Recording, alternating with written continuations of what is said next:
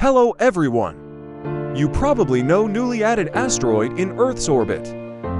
But what is it? Well, today we gonna analyze this. So come back to the question. This seemed to be a rock. Made out of rock. So we sent it a satellite to confirm it, if it is a rock or no.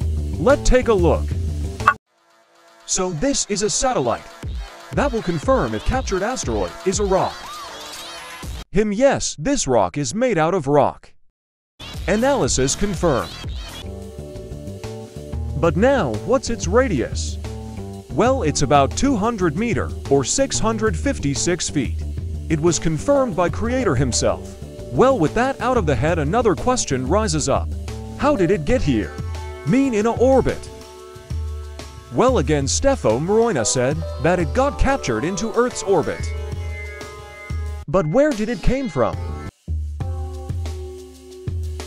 Well, as you can see, Captured Asteroid is going anti-clockwise. But mostly all objects in our solar system are going clockwise. So easy explanation of this is that it was a binary. Or was a moon of another object from asteroid belt. Well, how did that object went into Earth's orbit? And left it its moon or another binary? The answer is Jupiter. Because of its strong gravity, it probably pushed the object in near Earth's orbit.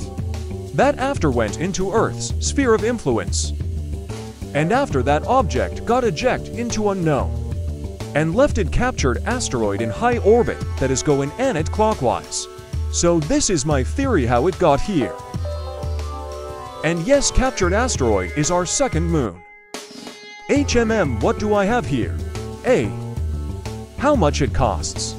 It's a good question because it seems to be a rock. With nothing else to it. I think it's 5 doubloons. I don't know, probably 1 million. Anyways, Captured Asteroid is just stupid name to name something. It just like someone find a land and call Newfoundland. Wait, it's a real place. Anyways, why it isn't called Bastados? Basted is god of cat, by the way. Anyway, it was just a theory. A space theory. Anyways, it took me a lot of time to make, so please subscribe if you haven't already. Also, shout out to SFS Universe, cause why not? So now I will say, and like always, goodbye.